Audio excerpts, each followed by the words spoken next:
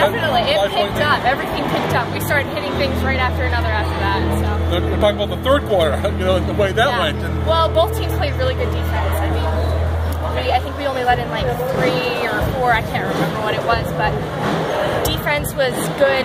Offense not so much, but we made up for that in the fourth quarter. But you got a couple of fast break baskets during the third that got you back in and actually put you ahead. Yeah. And so when offense wasn't flowing easily, but you worked hard, you got something. Definitely, that was definitely the whole thing was a team effort, and at the end we all came together.